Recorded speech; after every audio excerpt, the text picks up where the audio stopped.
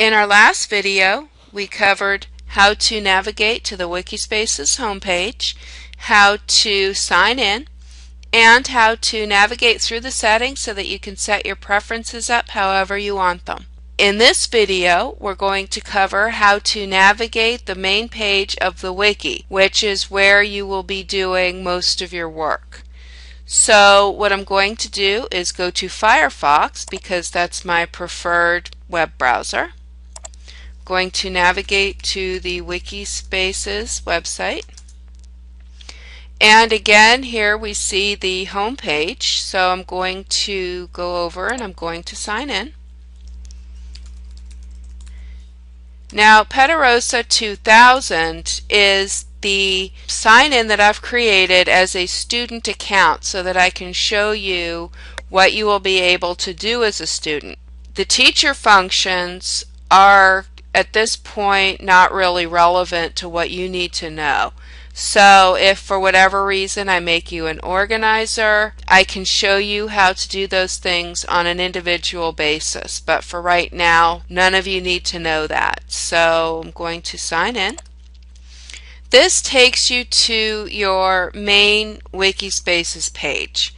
This, as we saw in the last video, shows you your favorite wikis, which the one that you've been invited to is your favorite. Again, here you've got the buttons for dashboard, the new wiki, the settings, the messages. Up here you can go back to your dashboard.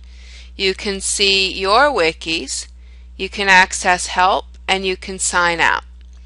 So for right now what we're going to do is click on your favorite wiki, and on the left these are the links that I want to show you in this video. This top link takes you back to the home page, which is the page you're seeing now.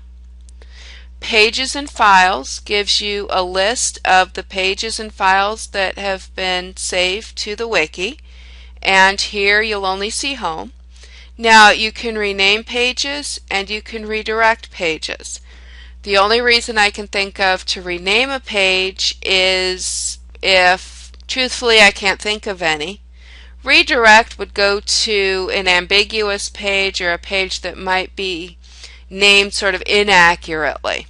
It will also show you who last edited the page and the date that it was last edited. And here you can filter by type or by status. The member link will take you to a list of all of the members of the wiki.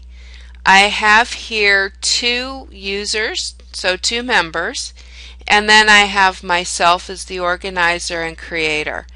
Again, the only reason you would be an organizer is if you would take on additional tasks or if you are doing something else where being an organizer and having those rights would be desirable. Petarosa 2000 is my main student account. Ms. Robin is a ghost account that I created that I could mess with without hurting anybody else. So that's the member list. Recent changes goes to a list of everything that's been changed about this wiki. So for example, 2 people joined yesterday. And on March 2nd I was doing a bunch of stuff, uploaded stuff, deleted it, was just kind of playing with it. But here you can see a list of the pages that have been created, deleted, changed in some way.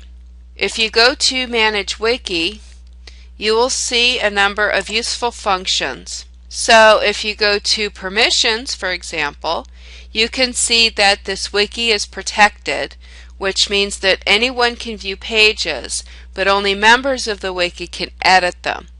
The reason why it's set up this way is so that the articles that you will be working on will not be vandalized by students or other people not associated with our school.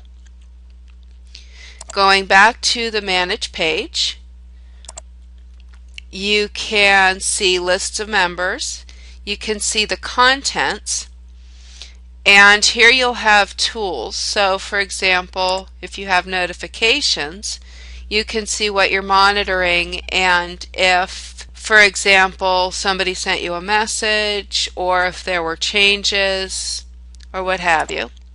Statistics will show you how many page views, how many unique visitors, how many edits, how many messages, and obviously there's just not that much here yet. But going forward you will be able to see that.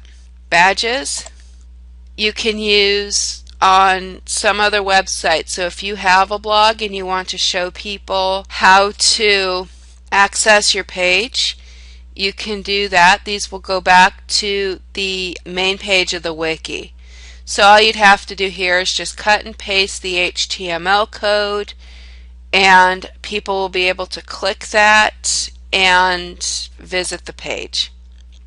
And there are some other code that you can use, that I can use, so that people can be able to see what's being changed in real time. So this again has been the navigation of the actual wiki page.